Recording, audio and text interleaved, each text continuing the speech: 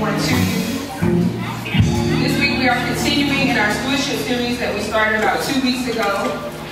This series will run for a total of about 8 weeks. As Pastor Mike did the introduction around how do we be good stewards over our time, our talents, our treasure, and our temple. Pastor Teddy came last week and was talking about time and being able to make good decisions about time and all that kind of good stuff. Today we're going to be talking more about talent. You may not hear the word talent all that much in the sermon, but just know that when I say gifts or serving, it's equivalent to talent. Amen? Amen. So I'm going to look at 2 passages of scripture, but the main passage of scripture this morning comes from Luke chapter 13, verses 6 through 9. It's a parable, which were stories that Jesus told in order to teach a lesson. And if you are in the Bible, in the church Bible is page 848,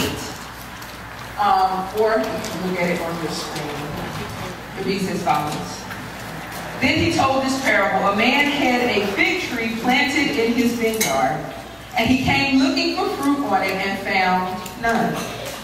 So he said to the gardener, "See here, for 3 years I have come looking for fruit on this fig tree, and still I find none. Cut it down. Why should it be wasting the soil?" He replied, "Sir, let it alone for 1 more year until I dig around it and put manure on it. If it bears fruit next year, well and good. But if not, you can cut it down." Let's turn over to 1 Corinthians chapter 12, verses 4 through 7. Page 933 in your Bibles. Now there are a variety of gifts, but the same Spirit. And there are a variety of services, but the same Lord. And there are varieties of activities, but it is the same God who activates all of them in everyone. To each is given the manifestation of the Spirit for the common good.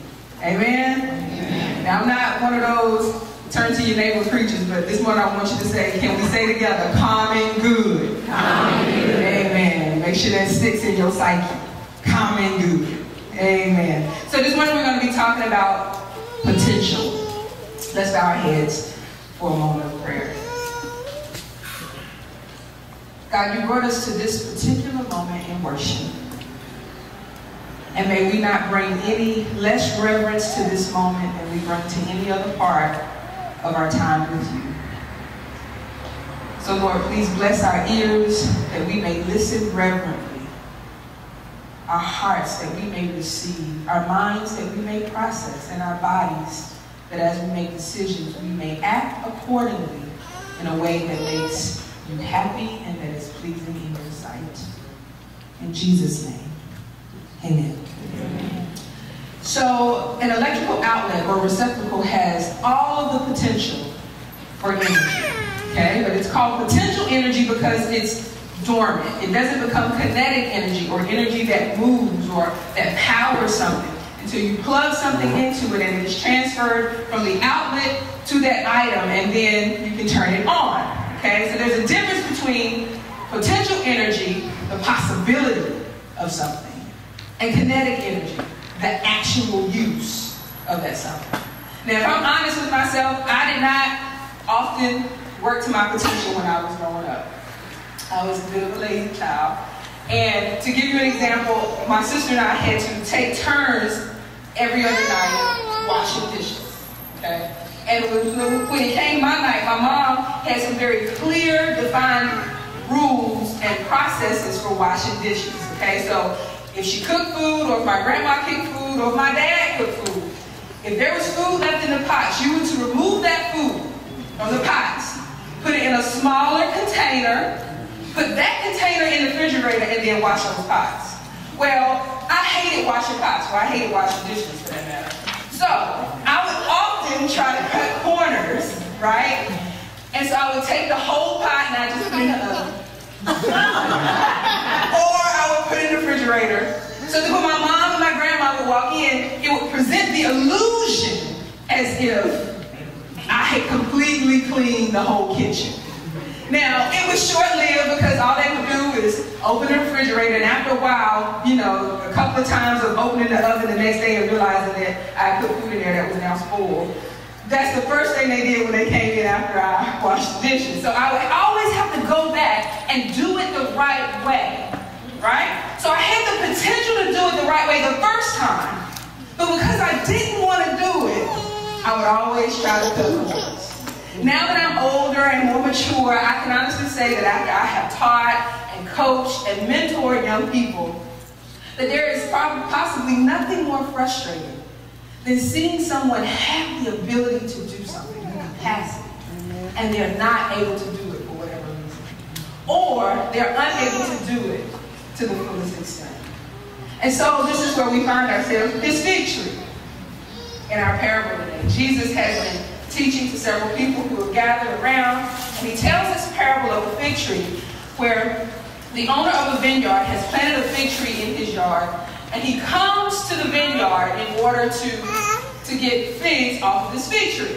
But when he gets there, the tree is figless. It's barren. And so he says to the man who has been tending his vineyard, he says, look, I have come to this vineyard, not one, not two, but 3 years in a row. And all 3 years I have come, there have been no fruit on this tree. Now, generally speaking, fig trees bear fruit twice a year, in the winter and in the summer, but only the fruit that is bared in the summer is edible. So we can assume that he's in the summertime right now, looking for fruit that he can eat. So the guy who is the caretaker of the vineyard, he says to him, he says, well, just, give it some more time. He says, no. He says, I don't want to give it some more time. He says, it is taking up good soil and good space and is not contributing the way it needs to contribute. Cut it down. He says, just give it one more year.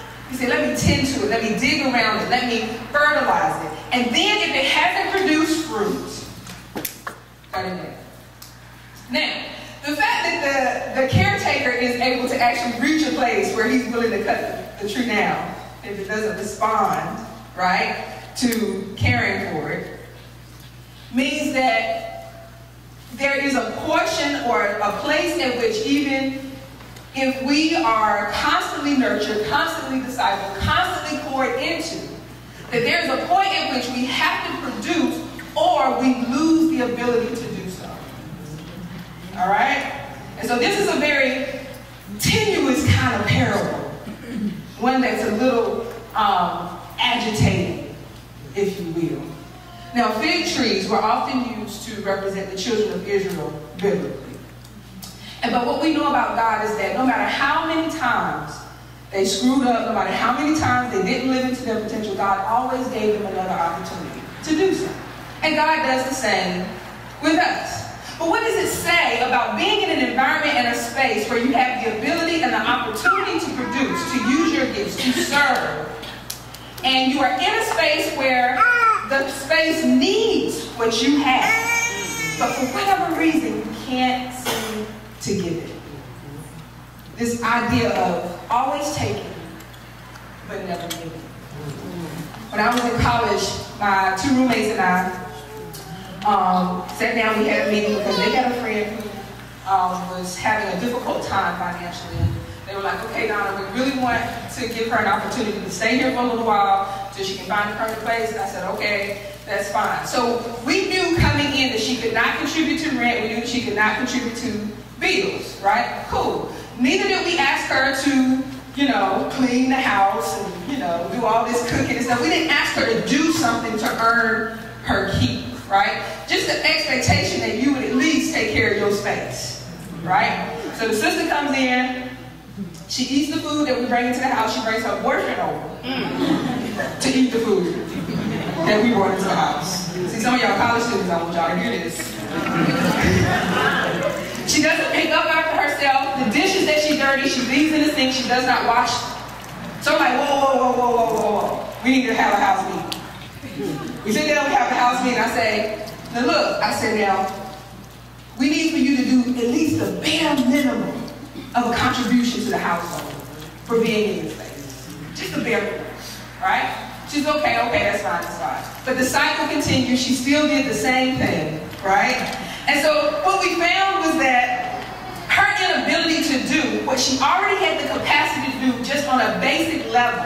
Not only did she withhold from us something that could have been a contribution to us, but she burdened us unduly.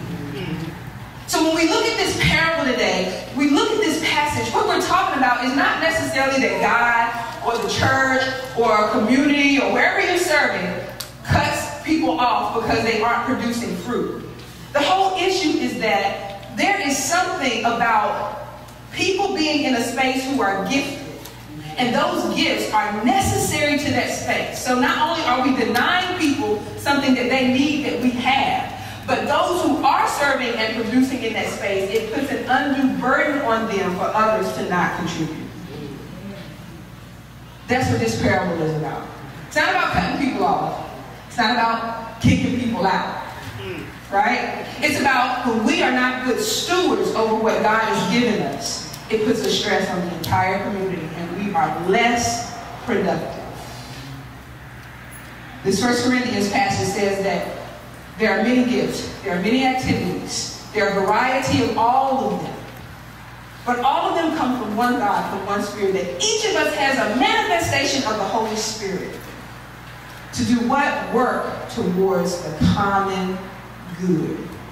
And here's where we kind of get off, especially in the West. It's this understanding that, what I have to make a living off of. Yes, there are gifts that you have that you use daily that, yes, you should be able to make a living off of because this world operates off of money, right? But these gifts were not necessarily granted to you by God for your own personal good. It was for the common good. Why? Because if we are working in common good, then I don't have to be overly concerned about whether or not I'm getting what I need because the rest of the community is providing that for me. As I provide for them what I have that they need.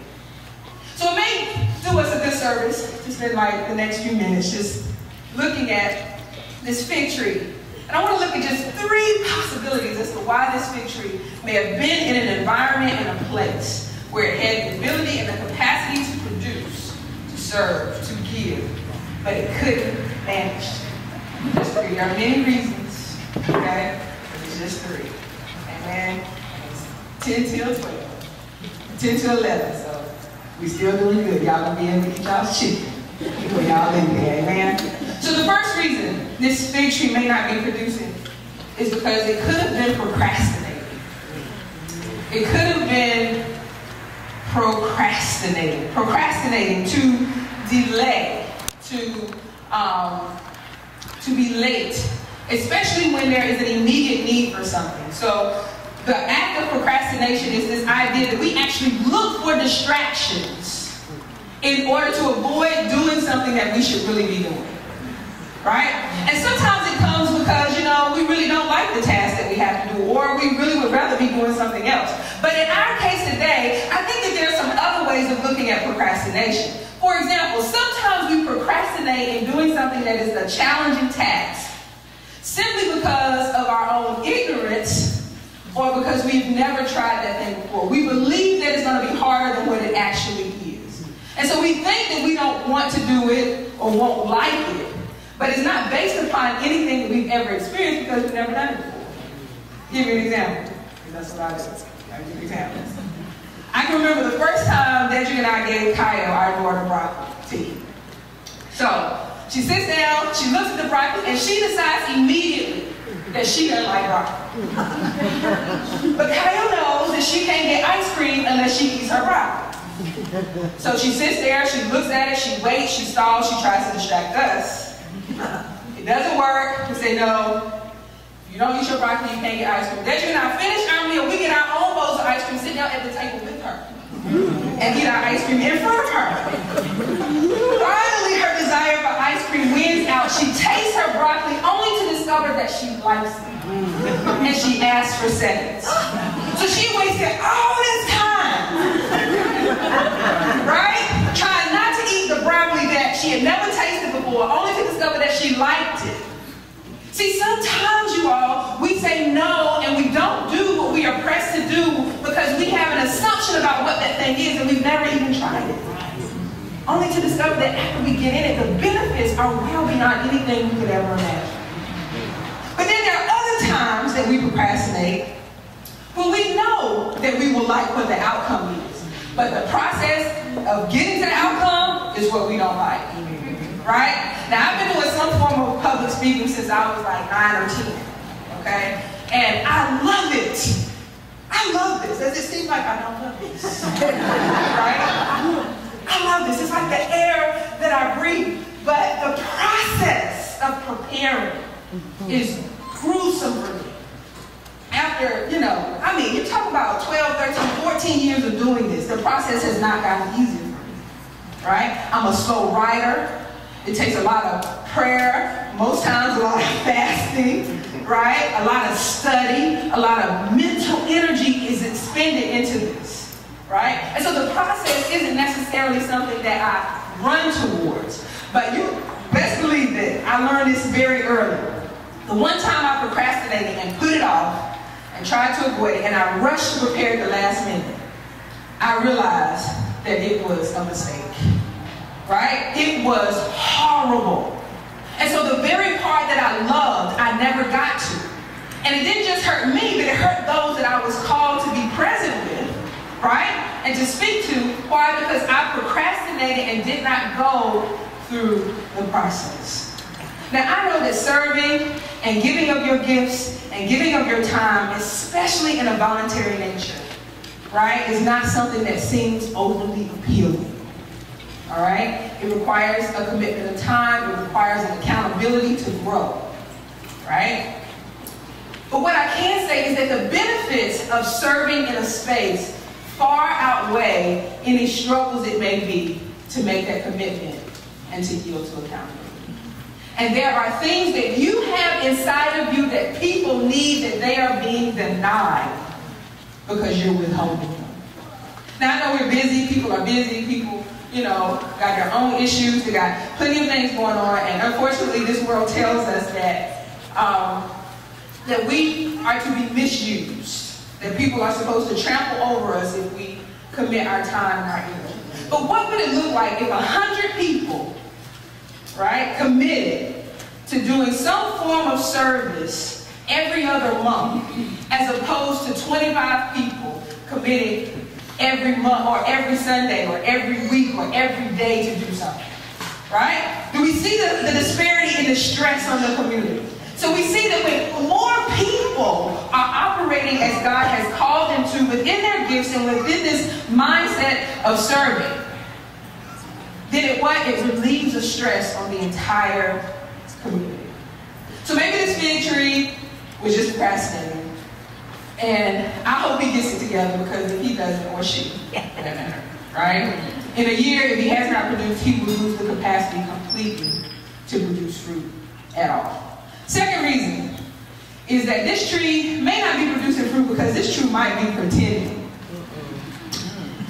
Yeah, he or she might be pretending. In case you didn't notice, this is a fig tree in a vineyard. Now, it wasn't all that odd for people to plant fig trees in vineyards during this time for any various reasons, but as you can imagine, a fig tree would stick out pretty poignantly amidst vines of grapes, right? And so I can imagine that, this fig tree might be looking around talking about, everybody else's grapes, and I'm supposed to be producing figs. Well, maybe I need to just produce grapes or act like I should. Right? Maybe he's trying to be like the grapes around him as a means of being accepted, right? And not being singled out, not being different, right? Of being affirmed. Now there's a Aesop's fable, one of my favorites is called The Jackdaw and the Pigeon. And a jackdaw is just a black crow, okay? And it goes like this: there was a jackdaw and he was looking at some pigeons eating their food, and he became very envious of how well they were fed. And so he decided that he was going to paint his feathers white and join them so that he could eat like they did. And so he does. He paints his feathers white and he eats, and he's just eating to his heart's delight, and everything was fine until he started chattering. When he opened his mouth to talk, they realized he is not a pigeon. And they began to peck him unmercifully. So much so that he runs back to his own jackdaws, but they don't recognize him because he has white feathers. And they kick him out, and he becomes a homeless wanderer. Right? There is this concept that if this fig tree did not want to be seen as a fig tree, the last thing he wants to do is produce figs. But if he is pretending to be a vine, eventually he's going to be expected to produce grapes. The problem is he's not a vine, and he doesn't have the capacity to produce grapes. You see, sometimes we are confused about where our own unique gifts and skill sets fit into a place. And then there are other times when we have compared ourselves to other people and their gifts so much that we have devalued our own gifts that God has given us. But we are not in this world, of this world. This world says that greatness and success comes by people who look a certain way and who act a certain way and who have a certain level of power. And the truth of the matter is many of the leaders and the celebrities of our world are often pushed and pressed to not be who they really are in an effort to be this facade of who they should be. And so if we are pretending to be like them or anyone else, we are probably pretending to be like people who are pretending themselves. But God says, no, I endowed you with a gift. It is a manifestation of the Holy Spirit. That means that there's no person in this building right now who has not been given a gift by God and has been given the power to become a part of the priesthood of believers to do ministry that is specific to what God has called you to. God sometimes places us in positions and in places because our uniqueness is exactly what that place needs. And if you are not operating in that, you are not only denying that place what it needs, but you are saying no to God. You're saying, God, you messed up in how you gifted. You screwed this up. You got it wrong. I was supposed to be able to sing. Right? You all out of key and out of tune, and folks is like, please just sit down.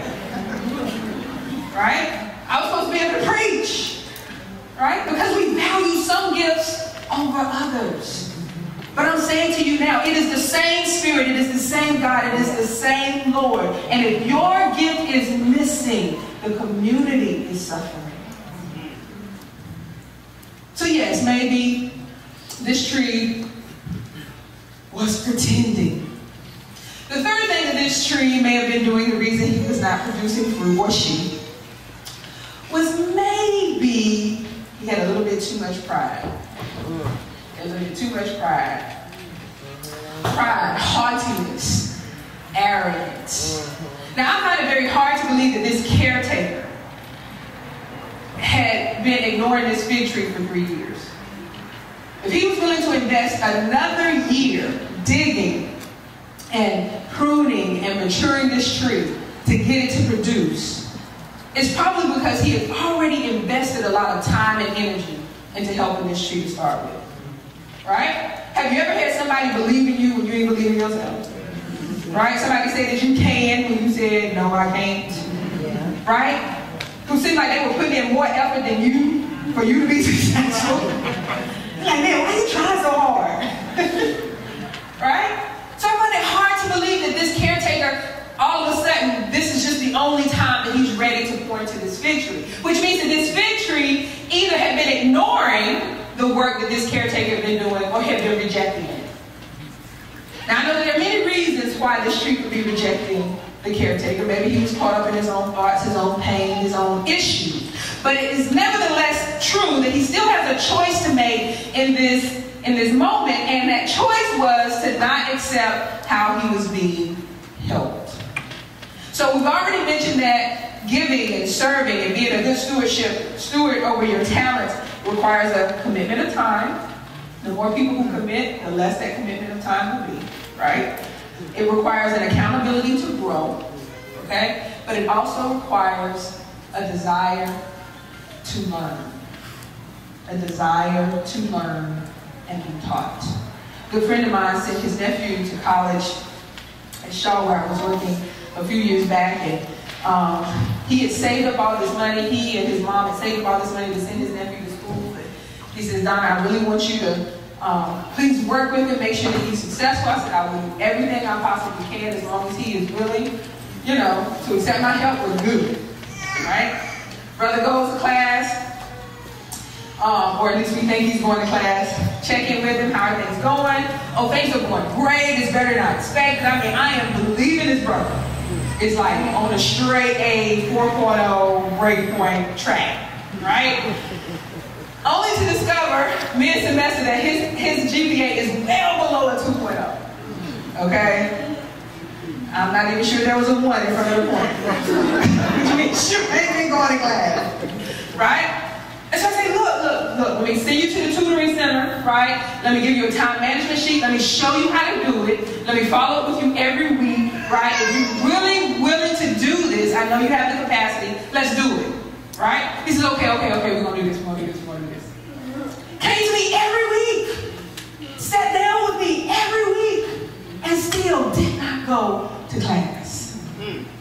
Was on academic probation, had to sit out the time period necessary, came back a second time and did the same thing despite all of the efforts to help. He proved himself to be unteachable. Not because he didn't have the ability or the capacity. Maybe there were some other things that were going on with him that he needed to work out. I don't know. But at some point, when you are serving in the church, in the community, on your job, wherever you are serving, and you're being a good steward over what you have, right? And when we serve more than anybody can pay us. So there's always a portion of it that's going to be volunteer, okay? When you are serving, you have an obligation to be able to receive from others the things that can help you get better at what you do. I don't care how gifted you are, it is not enough to be gifted. It's just not enough. You got to have discipline, you got to have commitment, you got to nurture that thing, you got to grow that thing. It's not enough. And quite frankly, it's quite offensive to people who work really hard. And what they do, you to float in on your gift, and clearly you haven't crafted the art of your vocation, of what God has given you to be a contribution to this world and to the communities that you're in. God will never put you in an environment or a community where you first are not receiving what you need. You're going to receive something in that space, no matter how it comes. And there's also something you will always give in that space. All right? So there's never going to be an instance where those two things aren't happening. Even if it doesn't seem like you're receiving what you need, trust me, you're growing in some kind of way. Right? Even if it's you're learning what not to do. Right? You're growing. So there's always this give and this take with what it means to be a good steward over what you have. So with all of these things given, the potential that is within you is God-given. But in order for that potential energy to move to kinetic energy, it has to be definitely a real choice made by you. Requires commitment, requires discipline, and it requires a humility that says, I want other people to hold me accountable and to help me grow. And I promise you, the beautiful thing about all of this is that out of all the things that we give, God always allows us to receive blessings because of it. I mean, I can't even explain to you the blessings that come from making just small commitments to serve in the way God has asked you or called you to serve. So some of you may be wondering, okay, so what do I do? Well, can we skip 2 slides over, Devin, to next steps? For some of you, it may be, I need to join a live group. You say, well, how does joining a live group using my gifts? Right? Joining the live group is entering into a specific discipleship process where you are joining with other people to grow spiritually. Right? And it is through our live groups here at the church that many things happen. Many of our live groups do service projects together. Some of them do other ministry pieces together, such as the women's group here. And so there are ways in which joining a live group is a way of being discipled and being connected to other people in an intimate way so that you gain that accountability, right? You learn more about your gifts, right? But you're also receiving exactly what God asked you to receive in the community, and that is the love and the support and a place to be prayerful and to reflect on your life. Connect with the leader. We have a host of leaders, live group leaders, ministry team leaders. Sometimes just sitting down and having a one-to-one with people who are serving regularly can help you clarify where you fit. Take an initiative. Volunteer when opportunities are announced. We're having a dinner after service next week for the anniversary. You want to serve? It's a great opportunity. Attend the Way 101. We had several people at the Way 101 yesterday. If you haven't attended the Way 101, you've been here for a while, and you know that you really want to dig a little deeper. This is a good step. It happens every other month, so our next one will be in September. Take a spiritual gifts test. Online, there are any number of spiritual gifts tests. You can go online, type in spiritual gifts test. Try to get an idea. Some of you already know. Most of you are already serving in places where you're using the gifts God has given you. You're just using them for other stuff.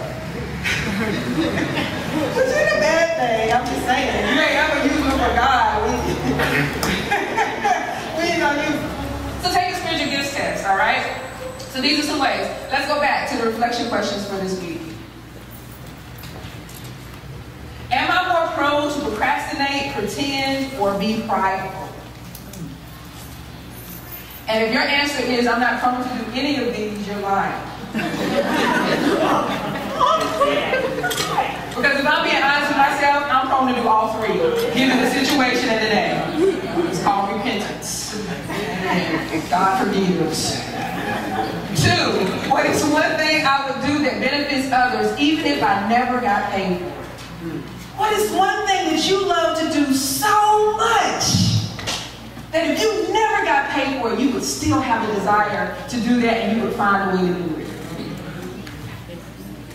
That's what I want to hear about when you be with me. Amen?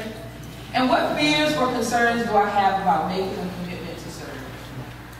Is it that you haven't been a good steward over your time? Is it that you're maxed out? Right? Is it that you're working 3 and 4 jobs to make ends meet? And are you isolated in that?